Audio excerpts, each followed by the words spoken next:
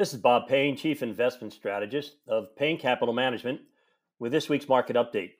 This week on the Street of Dreams, the stock market had a great week. Dow Jones Industrial Average rose, the S&P 500 gained 2%, and the Nasdaq climbed 4.6%.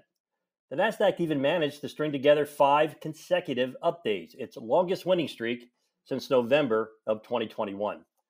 Now, investors entered the week hoping for some signs that the recovery in the economy is slowing, enough to keep the Federal Reserve from aggressively raising interest rates further. But the ISM non-manufacturing index came in stronger than expected, as did durable good orders and the JOLTS job opening report. The June payrolls data, the highlight of the economic reports, looked particularly strong. The economy added 372,000 jobs last month, nearly 100,000 more than economists had predicted. The strong jobs report is expected to keep the Federal Reserve on track to raise interest rates by another 75 basis points at this July meeting that's coming up. In fact, the only thing that does seem certain right now is that the Fed will continue to raise rates and earnings estimates will continue to decelerate. However, there are still reasons for optimism. Among them, Treasury inflation-protected securities are starting to price in lower inflation, with 10-year TIPS reflecting just 2.33% inflation, down from nearly 3% this past April. There are more and more signs that the supply chain pressures are easing. Similarly, commodity prices have fallen and the dollar has risen. All signal that the Fed might not be as far behind the curve as some investors think. The slide in all manner of raw material prices, corn, wheat, copper, and more, is stirring hopes that a significant source of inflationary pressure might be starting to ease.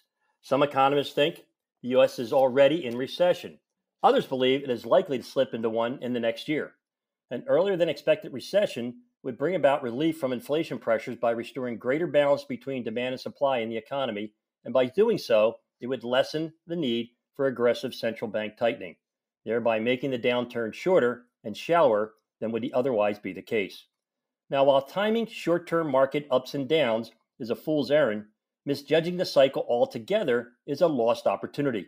The biggest mistake an investor can make is to wait for clarity and to wait to invest until things settle down.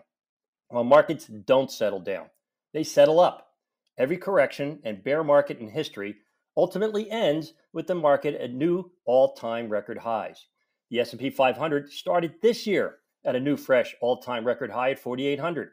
If the market were to regain that level by year's end, that would generate a 28% return from today.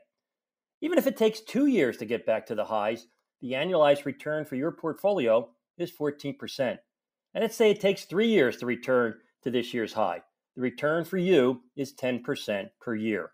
Wow. The market has never failed to recover and exceed the previous highs. But of course, this time could be different.